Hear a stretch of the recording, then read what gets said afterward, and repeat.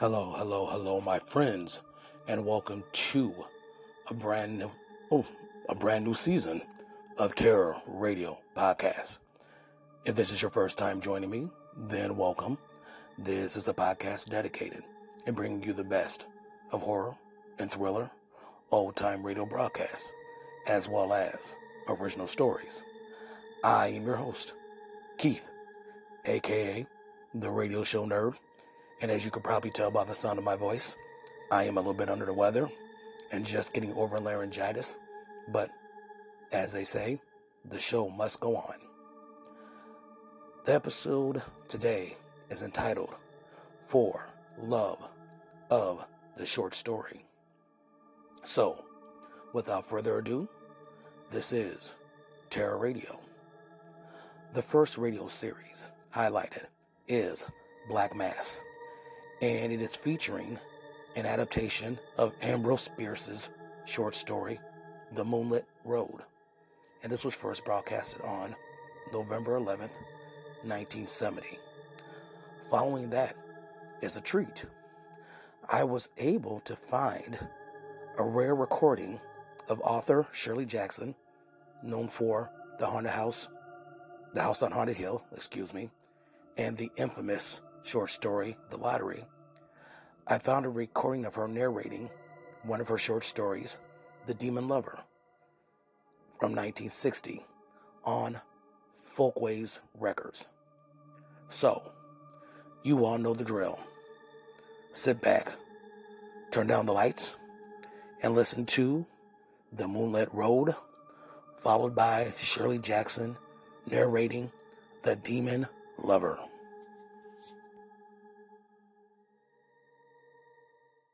Welcome to the Black Mass.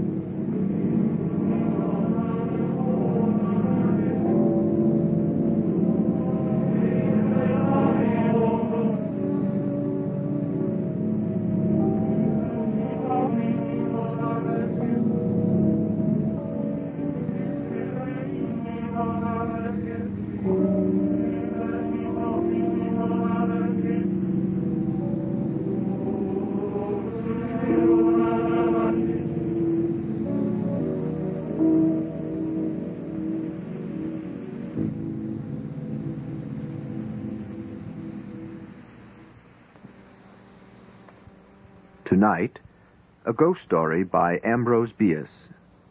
Here is The Moonlit Road.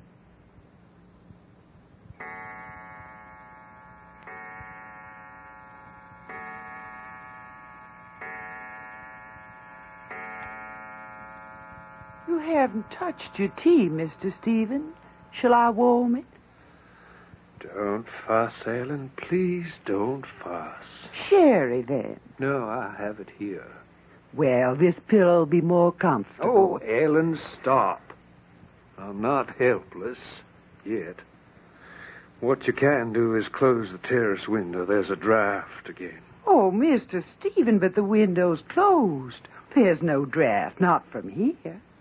Not open? But I felt... Oh, yes, well... Never mind, then. It's a chill you have, Mr. Stephen. And I'm going to have Billy fetch Dr. Benson. For God's sake, stop, Ellen. Stop it. Get Billy to stoke up the fire, and that's all. Now, let me alone. Yes, sir. No? Not a draft? Well, they'll have the house to themselves now soon enough. As you can see, I am the most unfortunate of men. I am rich. I am respected and well educated and, until just recently, of sound health. I'm the only child of Joel and Julia Hetman. My father was a well-to-do country gentleman. His wife, my mother, was a beautiful and obedient woman, to whom he was passionately attached with what I now can suspect was a jealous and exacting devotion. The details that I can relate hardly add up to a story. Indeed, they could fit together in any number of ways. I've imagined all sorts, with feelings so opposed that they've worn down finally to no feeling at all. Doesn't matter now. It ought never to have mattered. Briefly, then, I was a student at Yale. One day I received a telegram from my father of such urgency that in compliance with its unexplained demand, I left at once for home.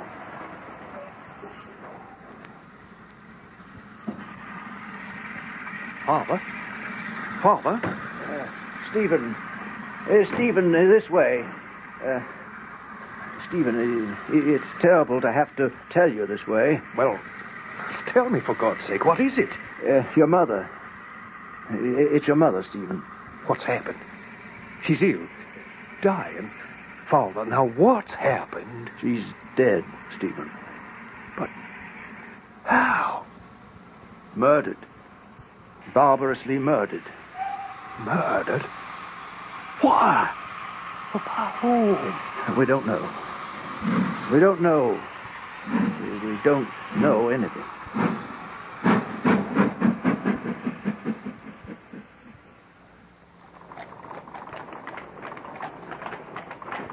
I had gone to Nashville. I didn't expect to be back before the following afternoon. Well, there was a complication, and I returned home the same night. It was late, nearly dawn. I found I had no latchkey. I didn't want to wake the servant, so I walked around to the back. I don't know why, the doors are always locked. But to my surprise, the back door was open. It was standing open, as if someone had just used it. I entered and went upstairs to your mother's room. In the darkness, I stumbled over her. I'll spare you the details, save to say that she was already dead. Strangulation. But why? Was anything taken from the house? Nothing. So far as we could see. But what about the servants? Hadn't they heard any sound? No, nothing. And the assassin? Is there no trace of him? Nothing. But those terrible finger marks on her throat. Dear God, that I may forget them.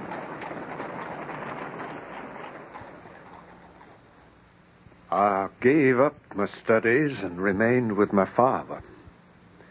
He was greatly changed. He had always been of a sedate, taciturn disposition. Now he had fallen into so deep a dejection that nothing could hold his attention. Yet anything could arouse him to a fitful interest. A footfall, a sudden entrance. One might have called it an apprehension. Hey, who's there? Who is it? It's only me, Father. Oh, come in. Well, don't stand there in the dark that way. Shall we take our walk this evening? No, the garden's chilly, and I'm tired. I think I'll go to my room directly. I worry about you, Father.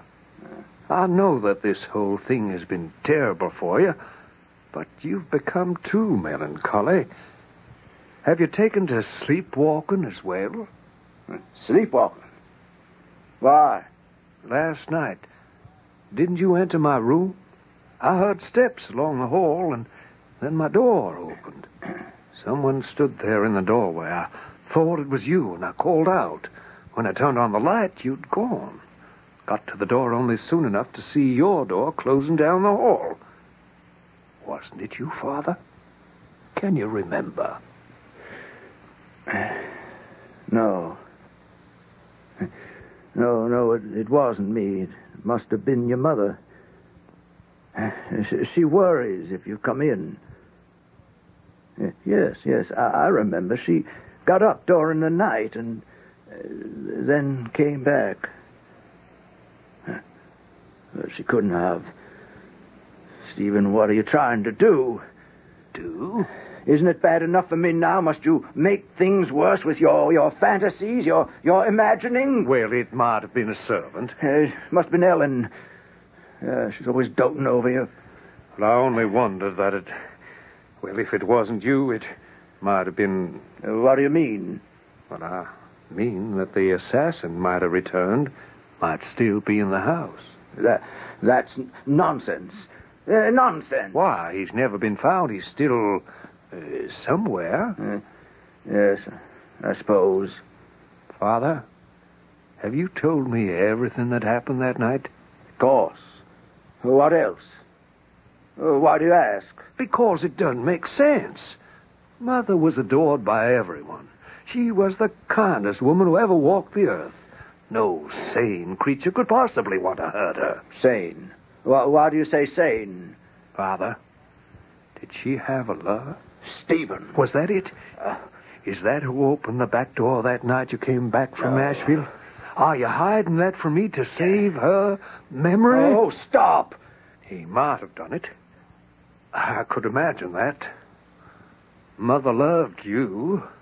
I know that. She was devoted to you. She'd never have been unfaithful, but she was kind to everyone. I can imagine his jealousy, his fury at her refusing him. Stephen, stop this. Well, what did happen? She was murdered. Isn't that enough? Enough? Yes. But is it enough for her? Is she still here in this house? Does she haunt us, searching for her lover or her murderer? Does she blame us, Father? Stephen, let it alone. For God's sake, let it alone.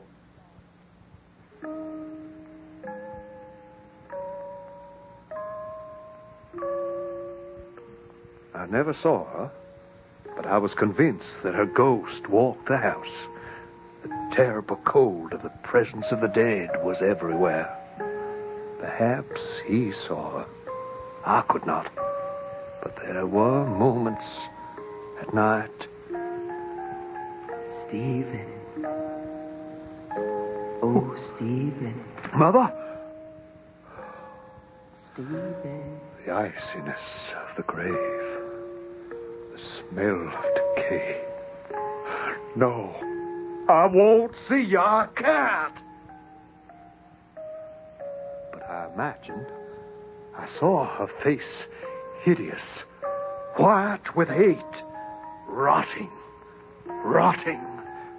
No, go away. I am not your assassin. I am not your assassin.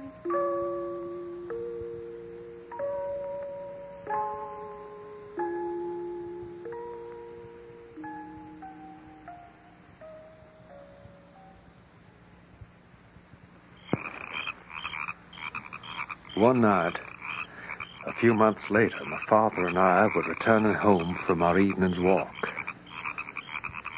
A full moon was high above the horizon, and the road, save for the black shadows of the bordering trees, was a ghostly white.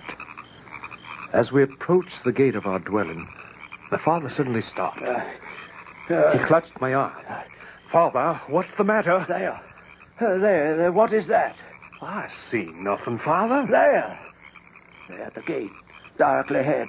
There's nothing, Father. Come on now, we'd better go in. No. You're ill. No, go away. Oh, go away. Father, what do you see? No, Julia, no. No. I tried to follow him, but for some reason couldn't move from the spot. Go away. The chill had touched my face. Julia. It was all about me. Julia. I couldn't turn my head. No. Leave me alone. Leave me alone. When I turned to look for my father, he was gone. And in all the years that have passed, no whisper of his fate has reached me.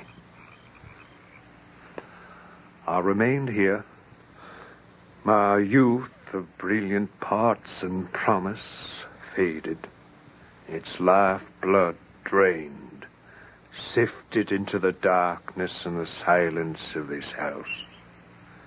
Voices seek me out. I hear them not, but only doubt.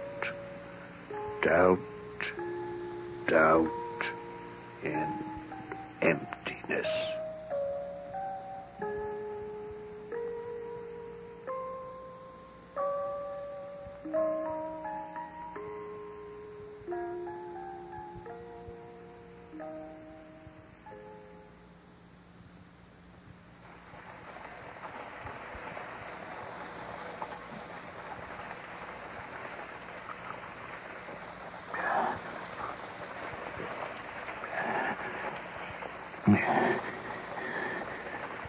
Drink up.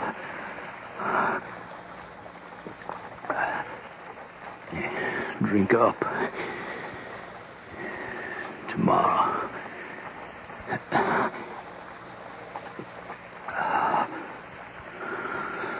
Today, I suppose you'd say I was alive.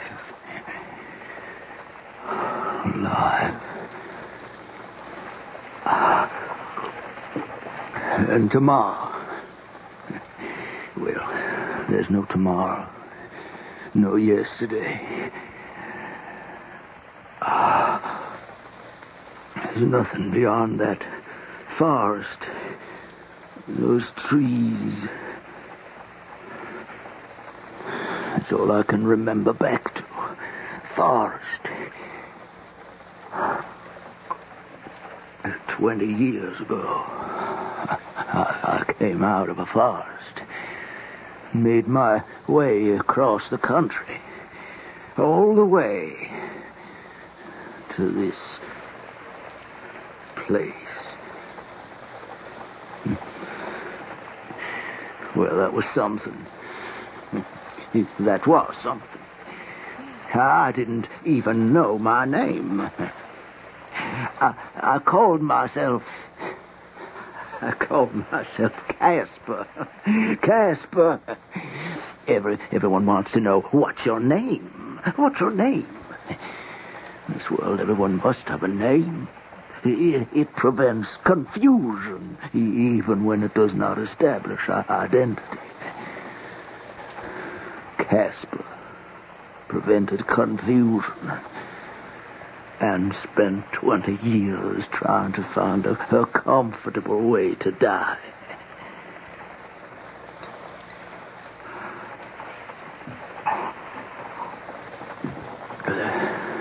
There's some small light, though, of a past.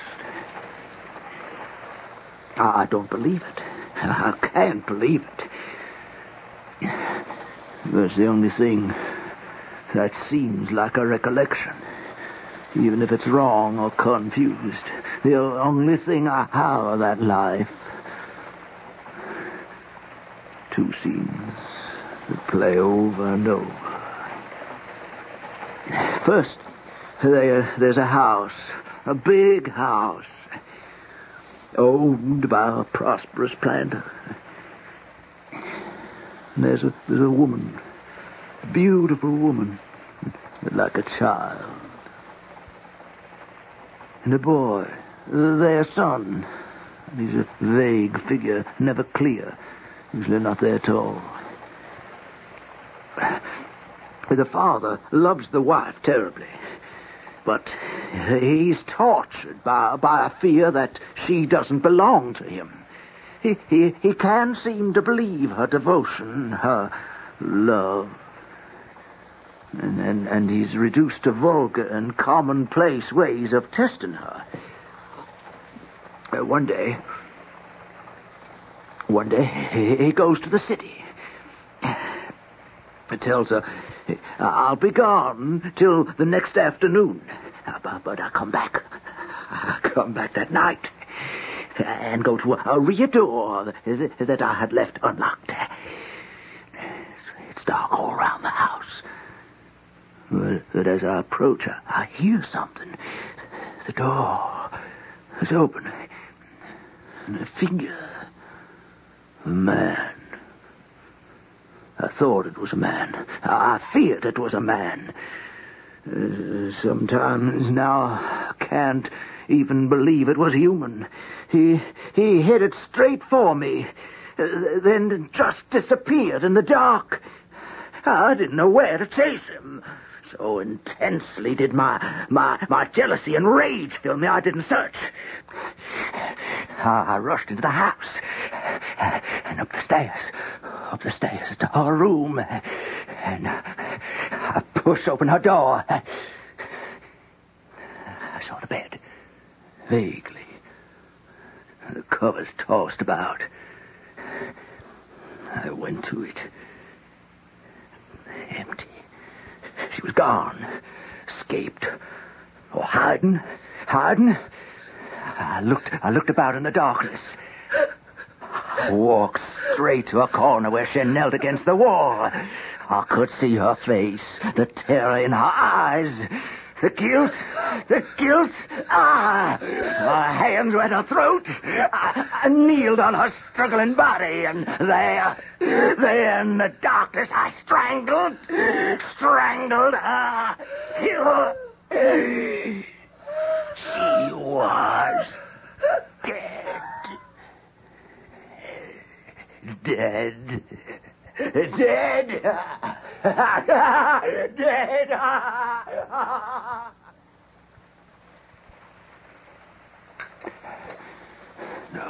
No, it never happened. It never happened. I don't believe it.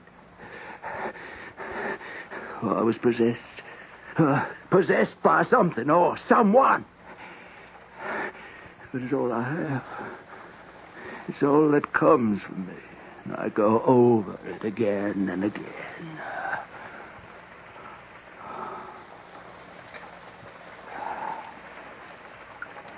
No. There's another scene. Another dream. Another vision of the night. I stand among shadows along a moonlit road. Someone is with me. I cannot see who. But there's another presence. Ahead. Where the road ends at a gate. In the shadow of the large house. I catch the gleam of white garments. Then the figure of a woman before me on the road. Her, my wife, Julia, murdered. Death in the face. Marks on the throat. Eyes affixed on mine with an infinite sadness. Sadness, not hate. Not menace, but the apparition terrifies me. Terrifies me. Still terrifies me. She still reaches out to me here. No.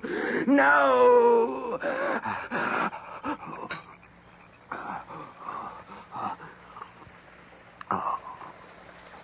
Drink up. Drink up. This does it. Wipes it out. Wipes it out. For a little while.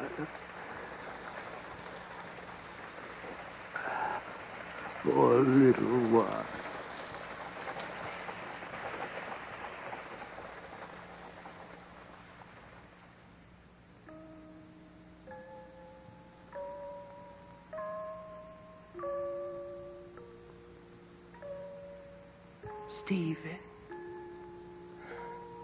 Stephen.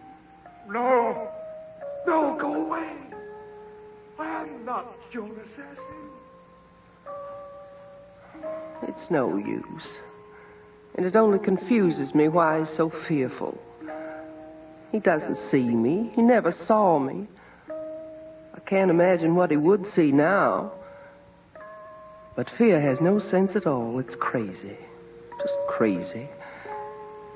It makes horrible things out of those who want only kindness and some peace. I keep wandering among these scenes, these rooms, in search of something that just doesn't matter anymore, what really happened. No one seems to know. Joel's gone, and there's only Stephen left for a little while. Stephen's my son. He wasn't here at the time. He was away at college. Joel wasn't here either. He'd gone to Nashville on some business and was staying the night. I'd retired early and fallen into a peaceful sleep, but then I awoke. The house seemed more than usually quiet. I had a strange sense of danger, of something. Well, not that I was afraid of being alone. I was often alone, but this was different. There was a chill, as one waits for a thing long imagined or feared, and the feeling grew as I lay there. I felt as if I were lying straight and cold in my coffin. The white satin around my head, the smell of dried flowers, a little bouquet I held in my hand. I wanted to pull my fingers apart, but couldn't, as in a dream. No. I strained for some sign of life in me. And then...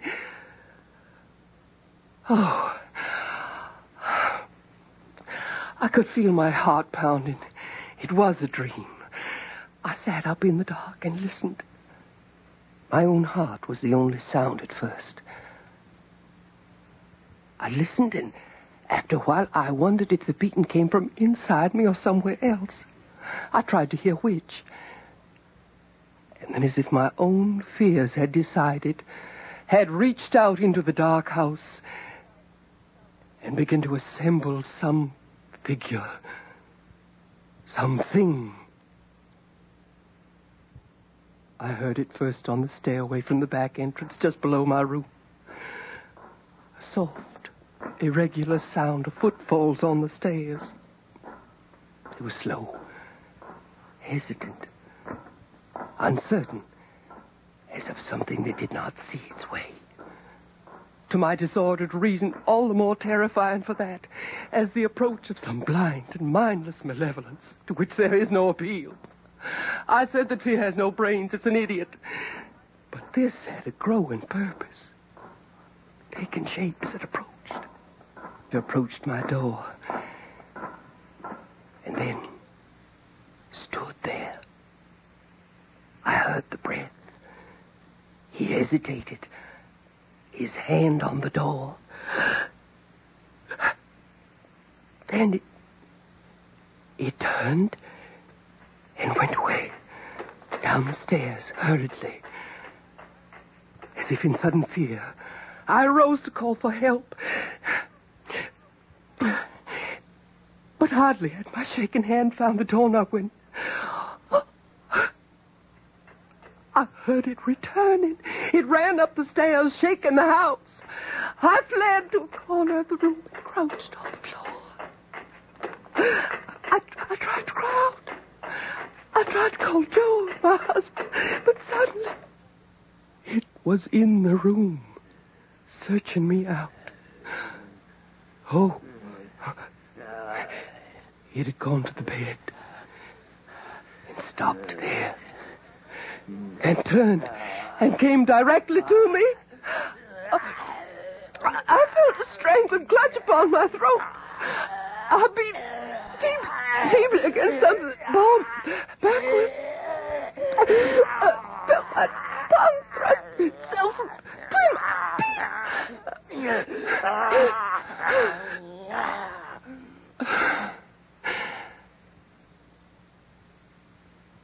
And then I passed into this life.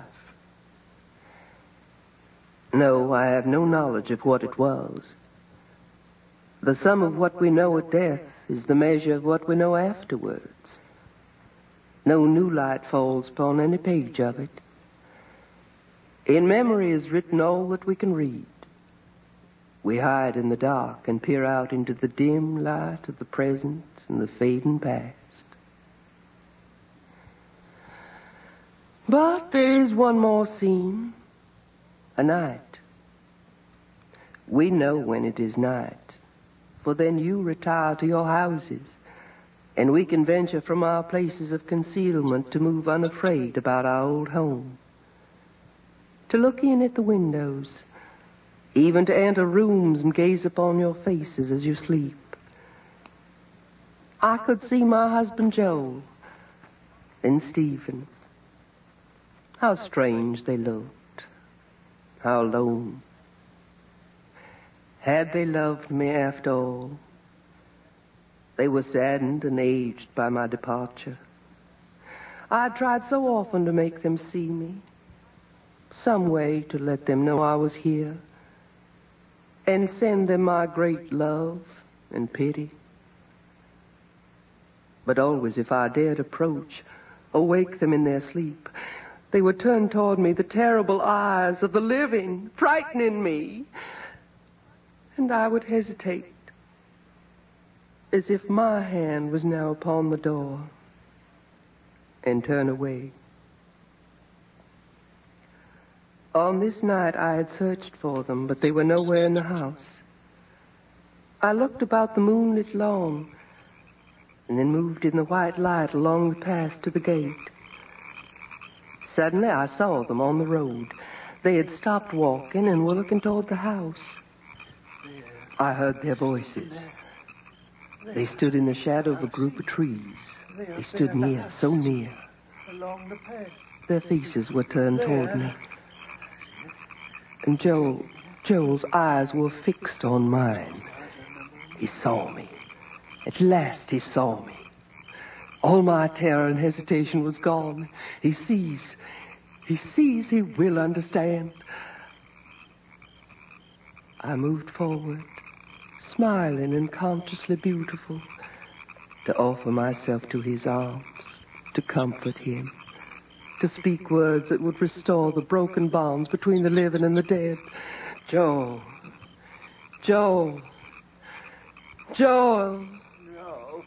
But his face went white with fear. His eyes were those of a hunted animal. Leave me alone. He backed away and ran. No. Ran right into the woods. No.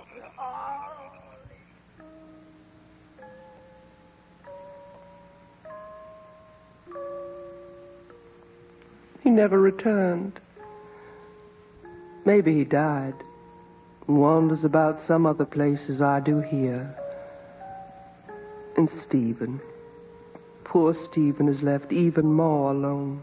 You haven't touched your teeth. I've never been able to make him know that I'm here, watching him, longing to care for him as a mother should. But soon he too must pass to this life invisible and be lost to me. Lost. Oh, Lost. Mr. Stephen, but the window's closed. There's no draft, not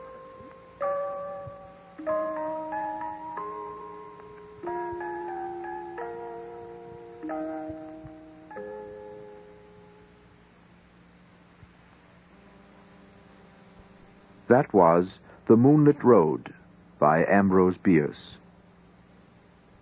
The part of Julia was played by Norma Jean Wanvik.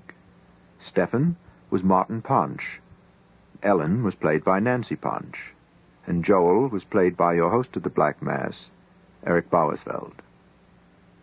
The technical production was by John Whiting. And now, good night.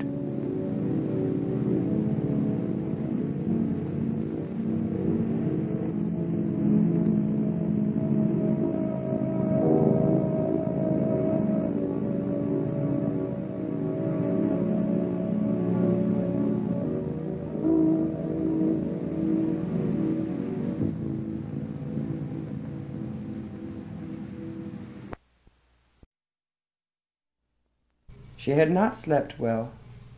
From 1:30 when Jamie left and she went lingeringly to bed, until 7 when she at last allowed herself to get up and make coffee, she had slept fitfully, stirring awake to open her eyes and look into the half-darkness, remembering over and over, slipping again into a feverish dream. She spent almost an hour over her coffee.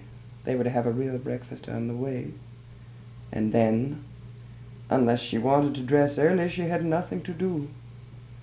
She washed her coffee cup and made the bed, looking carefully over the clothes she planned to wear, worried unnecessarily at the window over whether it would be a fine day. She sat down to read, thought that she might write a letter to her sister instead, and began in her finest handwriting. "Dearest Anne, by the time you get this, I will be married. Doesn't it sound funny? I can hardly believe it myself, but when I tell you how it happened, you'll see it's even stranger than that." Sitting, pen in hand, she hesitated over what to say next, read the lines already written, and tore up the letter. She went to the window and saw that it was undeniably a fine day. It occurred to her that perhaps she ought not to wear the blue silk dress. It was too plain, almost severe, and she wanted to be soft and feminine. Anxiously she pulled through the dresses in the closet and hesitated over a print she had worn the summer before. It was too young for her, and it had a ruffled neck, and it was very early in the year for a print dress, but still. She hung the two dresses side by side on the outside of the closet door, and opened the glass doors carefully closed upon the small closet that was her kitchenette. She turned on the burner under the coffee pot and went to the window. It was sunny. When the coffee pot began to crackle, she came back and poured herself coffee into a clean cup. "I'll have a headache if I don't get some solid food soon," she thought. "All this coffee, smoking too much, no real breakfast." A headache on her wedding day. She went and got the tin box of aspirin from the bathroom closet and slipped it into her blue pocketbook. She'd have to change to a brown pocketbook if she wore the print dress, and the only brown pocketbook she had was shabby. Helplessly she stood looking from the blue pocketbook to the print dress, and then put the pocketbook down and went and got her coffee and sat down near the window, drinking her coffee and looking carefully around the one-room apartment. They planned to come back here tonight, and everything must be correct. With sudden horror she realized that she had forgotten to put clean sheets on the bed. The laundry was freshly back, and she took clean sheets and pillowcases from the top shelf of the closet and stripped the bed, working quickly to avoid thinking consciously of why she was changing the sheets. The bed was a studio bed with a cover to make it look like a couch, and when it was finished, no one would have known that she had just put clean sheets on it. Her coffee was cold when she came back to it, but she drank it anyway. When she looked at the clock finally and saw that it was after 9, she began at last to hurry. She dressed carefully, all her underwear fresh and most of it new. When she was ready for her dress, she hesitated before the closet door. The blue dress was certainly decent and clean and fairly becoming. The print dress was overly pretty and new to Jamie, and yet wearing such a print this early in the year was certainly rushing the season. Finally she thought, "This is my wedding day, I can dress as I please." And she took the print dress down from the hanger. When she slipped it on over her head, it felt fresh and light. But when she looked at herself in the mirror, she remembered that the ruffles around the neck did not show her throat to any great advantage, and the wide swinging skirt looked irresistibly made for a girl, for someone who would run freely and dance and swing it with her hips when she walked. Looking at herself in the mirror, she thought with revulsion, "It's as though I was trying to make myself look prettier than I am just for him. He'll think I want to look younger because he's marrying me." And she tore the print dress off so quickly that a seam under the arm ripped. In the old blue dress she felt comfortable and familiar, but unexciting. "It isn't what you're wearing that matters," she told herself firmly, and turned in dismay to the closet to see if there might be anything else. There was nothing even remotely suitable for her marrying Jamie. And for a minute she thought of going out quickly to some little shop nearby to get a dress. Then she saw that it was close on 10, and she had no time for more than her hair and her makeup.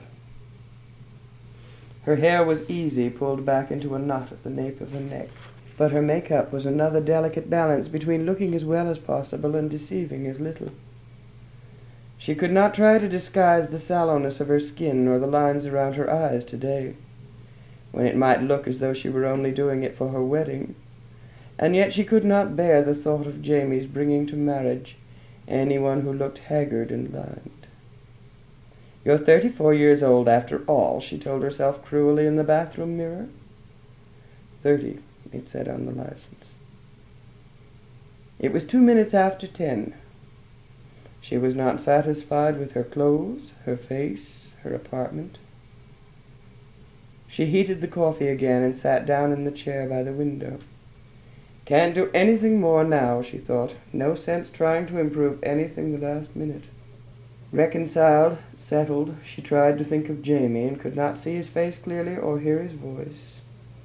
It's always that way with someone you love, she thought, and let her mind slip past today and tomorrow, into the farther future, when Jamie was established with his writing and she had given up her job, the golden house in the country future they had been preparing for the last week. "I used to be a wonderful cook," she had promised Jamie. "With a little time and practice, I could remember how to make angel food cake and fried chicken." Knowing how the words would stay in Jamie's mind half tenderly. "And hollandaise sauce," she said. 10:30. She stood up and went purposefully to the phone. She dialed and waited, and the girl's metallic voice said, "The time will be exactly 10:29. Half-consciously, she set her clock back a minute. She was remembering her own voice saying last night in the doorway, 10 o'clock, then I'll be ready. Is it really true?" And Jamie laughing down the hallway. By 11 o'clock she had sewed up the ripped seam in the print dress and put her sewing box away carefully in the closet. With the print dress on, she was sitting by the window drinking another cup of coffee. "I could have taken more time over my dressing after all," she thought, but by now it was so late he might come any minute, and she did not dare try to repair anything without starting all over. There was nothing to eat in the apartment, except the food she had carefully stocked up for their life beginning together. The unopened package of bacon, the dozen eggs in their box, the unopened bread and the unopened butter. They were for breakfast tomorrow. She thought of running downstairs to the drugstore for something to eat, leaving a note on the door. Then she decided to wait a little longer. By 11:30 she was so dizzy and weak that she had to go downstairs. If Jamie had had a phone, she would have called him then. Instead, she opened her desk and wrote a note. "Jamie, have gone downstairs to the drugstore, back in 5 minutes." Her pen leaked onto her fingers, and she went into the bathroom and washed, using her clean towel, which she replaced. She tacked the note on the door, surveyed the apartment once more to make sure that everything was perfect, and closed the door without locking it, in case he should come.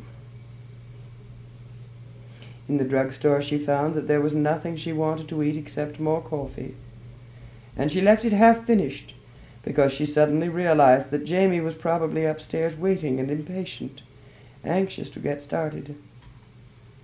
But upstairs everything was prepared and quiet as she had left it, her note unread on the door, the air in the apartment a little stale from too many cigarettes.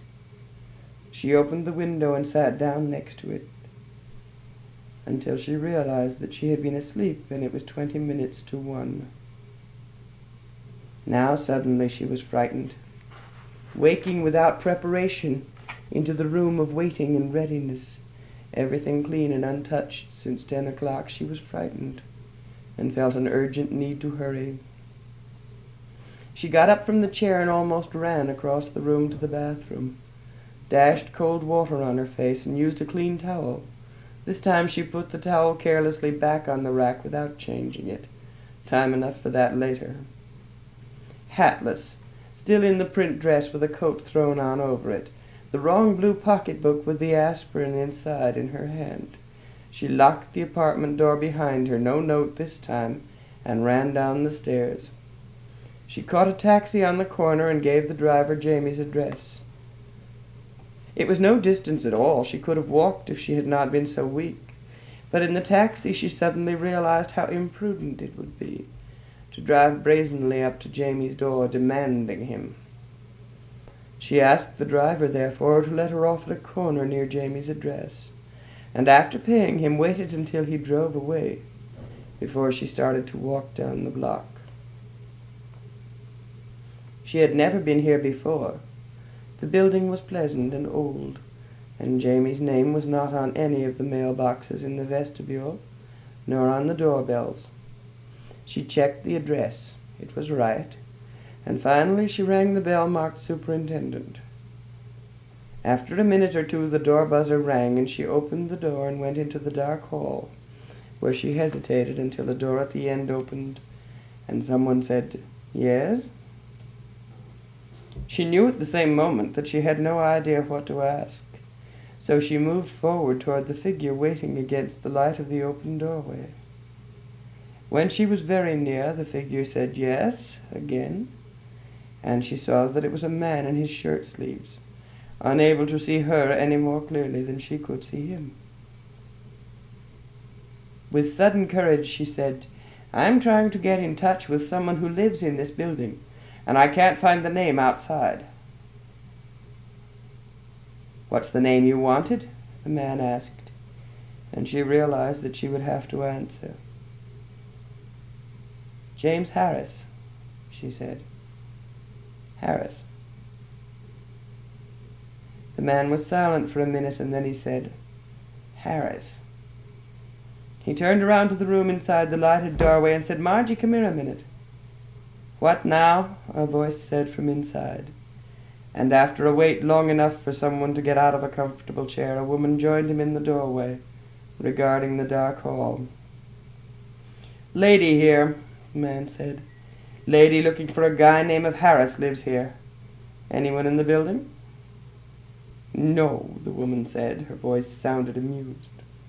"No man named Harris here." "Sorry," the man said. He started to close the door. "You got the wrong house, lady," he said, and added in a lower voice, "or the wrong guy." And he and the woman laughed. When the door was almost shut and she was alone in the dark hall, she said to the thin lighted crack still showing, "But he does live here, I know it." "Look," the woman said, opening the door again a little. "It happens all the time." "Please don't make any mistake," she said, and her voice was very dignified with 34 years of accumulated pride. "I'm afraid you don't understand." "What did he look like?" the woman said wearily, the door still only part open. "He's rather tall and fair. He wears a blue suit very often. He's a writer." "No," the woman said, and then, "Could he have lived on the 3rd floor?" "Well, I'm not sure." "There was a fellow," the woman said reflectively. "He wore a blue suit a lot, lived on the 3rd floor for a while. The Roysters lent him their apartment while they were visiting her folks upstate." "Well, that might be it. This one wore a blue suit mostly, but I don't know how tall he was," the woman said. "He stayed there about a month." "Yes," she said, "a month ago is when—" "You ask the Roysters," the woman said. "They come back this morning, apartment 3B. The door closed, definitely. The hall was very dark, and the stairs looked darker.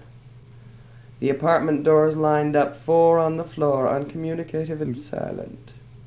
There was a bottle of milk outside 2C. On the 3rd floor she waited for a minute. There was the sound of music behind the door of 3B, and she could hear voices. Finally she knocked, and knocked again. The door was opened and the music swept out at her, an early afternoon symphony broadcast. "How do you do?" she said politely to the woman in the doorway. "Mrs. Royster?" "That's right." The woman was wearing a house coat and last night's makeup. "I wonder if I might talk to you for a minute." "Sure," Mrs. Royster said, not moving. "About Mr. Harris." "What Mr. Harris?" Mrs. Royster said flatly. "Mr. James Harris, the gentleman who borrowed your apartment." "Oh, Lord," Mrs. Royster said. She seemed to open her eyes for the first time. "What did he do?" "Nothing. I'm just trying to get in touch with him." "Oh, Lord," Mrs. Royster said again. Then she opened the door wider and said, "Come in," and then, "Ralph!" Inside, the apartment was still full of music, and there were suitcases half unpacked on the couch, on the chairs, on the floor. A table in the corner was spread with the remains of a meal, and the young man sitting there for a minute resembling Jamie got up and came across the room. "What about it?" he said. "Mr. Royster," she said. It was difficult to talk against the music. "The superintendent downstairs told me that this was where Mr. James Harris has been living." "Sure," he said, "if that was his name." "I thought you lent him the apartment?" she said, surprised. "Well, I don't know anything about him," Mr. Royster said. "He's one of Dottie's friends." "Not my friends," Mrs. Royster said. "No friend of mine." "Why?" she asked suddenly. "You looking for him?" "It's very important." "I'm sorry he's not here," Mrs. Royster said. She stepped forward politely when she saw her visitor turn toward the door. "Maybe the super saw him," Mr. Royster said into the magazine. When the door was closed behind her, the hall was dark again, but the sound of the radio was deadened. She was halfway down the first flight of stairs when the door was opened, and Mrs. Royster shouted down the stairwell, "If I see him, I'll tell him you were looking for him." What can I do, she thought, out on the street again. It was impossible to go home, not with Jamie somewhere between here and there. She stood on the sidewalk so long that a woman, leaning out of a window across the way, turned and called to someone inside to come and see. Finally, on an impulse, she went into the small delicatessen next door to the apartment house on the side that led to her own apartment. There was a small man reading a newspaper leaning against the counter. When she came in, he looked up and came down inside the counter to meet her. "I'm trying to get in touch with a man who lived in the apartment house next door, and I just wondered if you knew him. Why don't you ask the people there?" the man said, his eyes narrow, inspecting her. "It's because I'm not buying anything," she thought. And she said, "I'm sorry, I asked them, but they don't know anything about him. They think he left this morning." "I don't know what you want me to do," he said, moving a little back toward his newspaper. "I'm not here to keep track of guys going in and out next door." She said quickly, "I thought you might have noticed, that's all." He would have been coming past here a little before 10 o'clock. He was rather tall, and he usually wore a blue suit. "Now, how many men in blue suits go past here every day, lady?" the man demanded. "You think I got nothing else to do?" "I'm sorry," she said. She heard him say, "For God's sake," as she went out the door. As she walked toward the corner, she thought, "He must have come this way. It's the way he'd go to get to my house. It's the only way for him to walk." She tried to think of Jamie. Where would he have crossed the street? What sort of person was he actually? Would he cross in front of his own apartment house? At random in the middle of the block?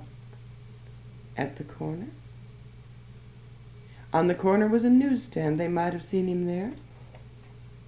She hurried on and waited while a man bought a paper and a woman asked directions. When the newsstand man looked at her, she said, "Can you possibly tell me if a rather tall young man in a blue suit went past here this morning around 10 o'clock? When the man only looked at her, his eyes wide and his mouth a little open, she thought, He thinks it's a joke or a trick. And she said urgently, "It's very important. Please believe me. I'm not teasing you." "Look, lady," the man began. And she said eagerly, "He's a writer. He might have bought magazines here." "What do you want him for?" the man asked. He looked at her, smiling. And then she realized that there was another man waiting in back of her, and the newsdealer's smile included him. "Never mind," she said, but the newsdealer said, "Listen, maybe he did come by here.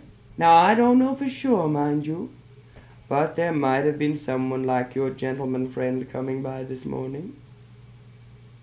"About 10? "About 10, the newsdealer agreed.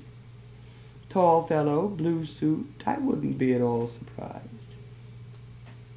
"Which way did he go?" she said eagerly. "Uptown?" "Uptown," the newsdealer said, nodding. "He went uptown. That's just exactly it." Uptown, she thought, that's right. And she started up the avenue, thinking, he wouldn't have to cross the avenue, just go up 6 blocks and turn down my street, so long as he started uptown. About a block farther on, she passed a florist's shop. There was a wedding display in the window, and she thought, this is my wedding day after all. He might have gotten flowers to bring me.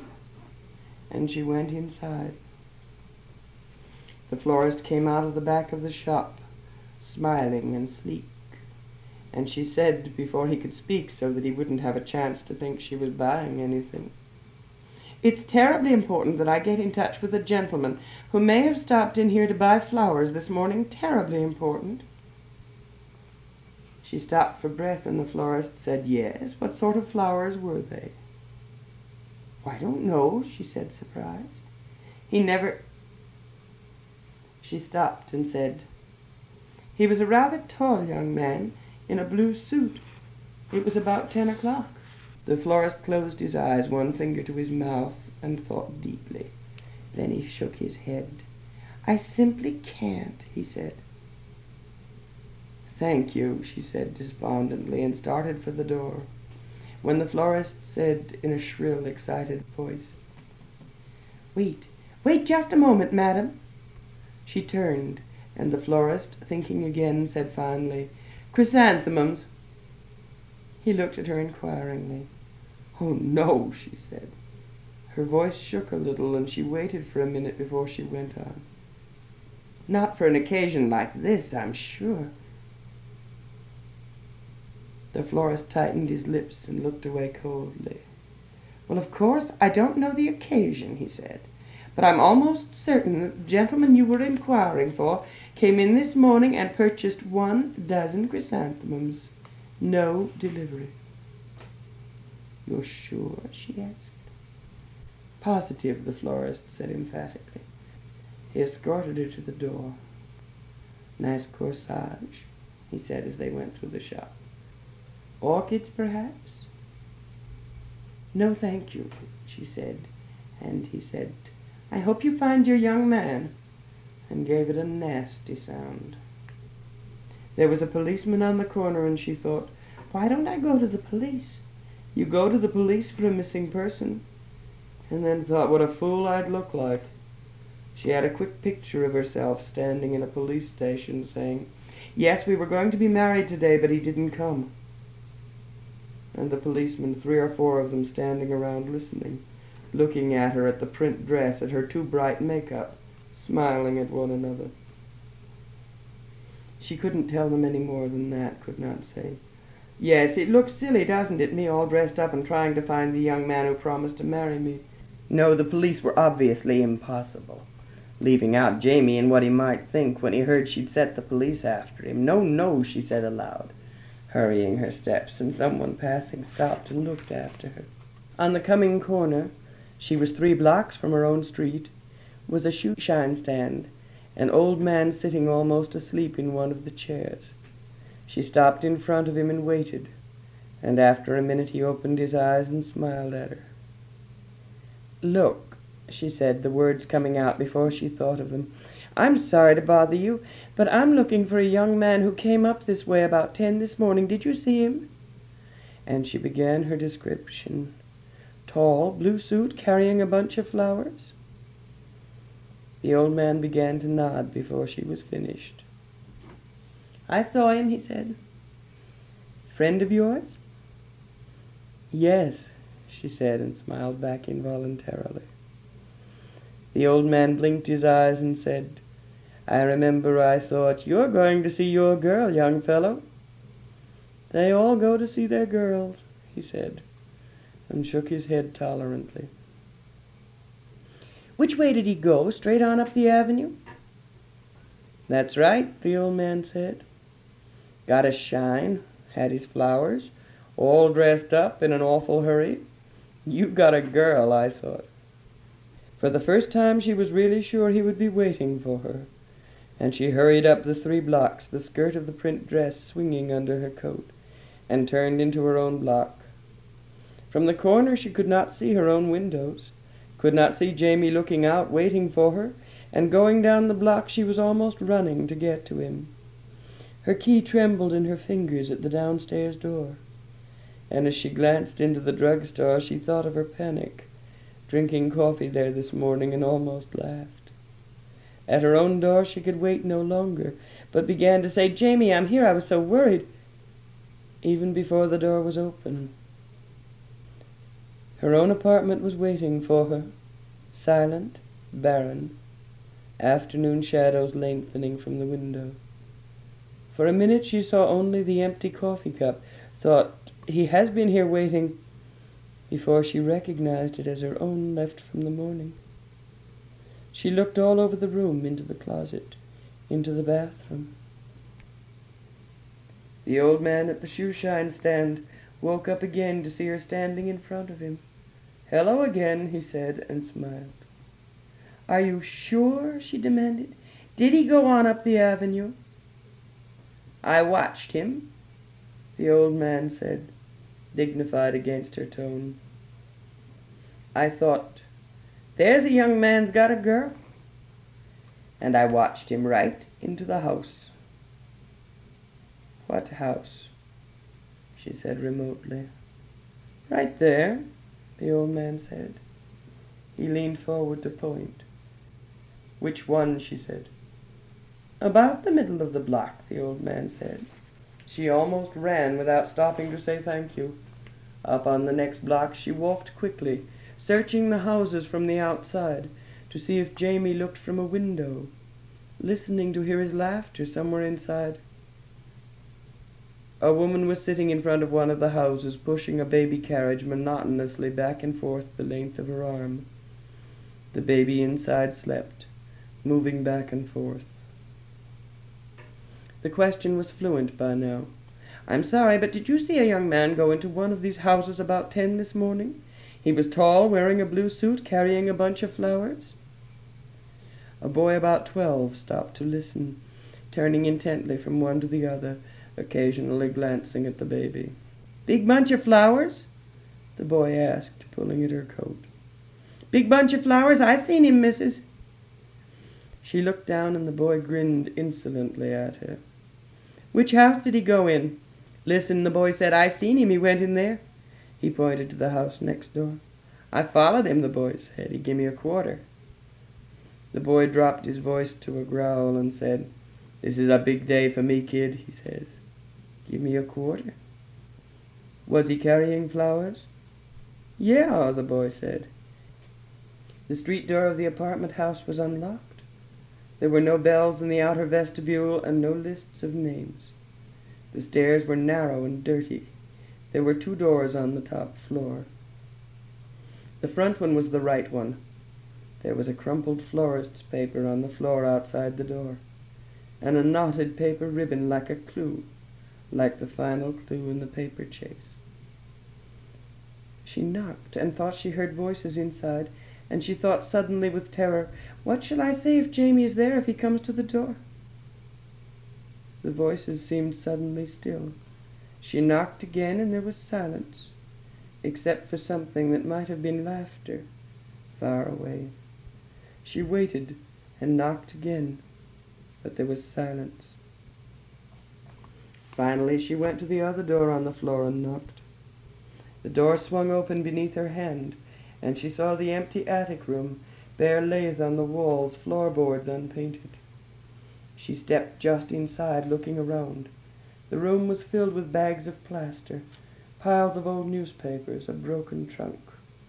There was a noise which she suddenly realized as a rat, and then she saw it, sitting very close to her near the wall, its evil face alert, bright eyes watching her.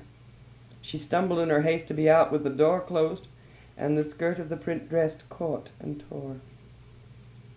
She knew there was someone inside the other apartment, because she was sure she could hear low voices and sometimes laughter.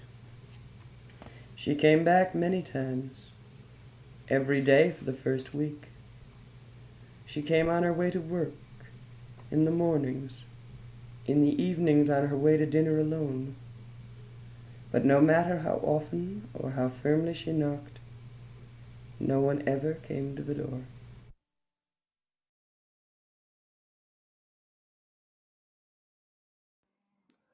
Well, that's our show for today. I want to thank you all for listening. And remember, you can find me on Facebook at facebook.com/terror1970. Or you can find me on Instagram at Radio Show Nerd.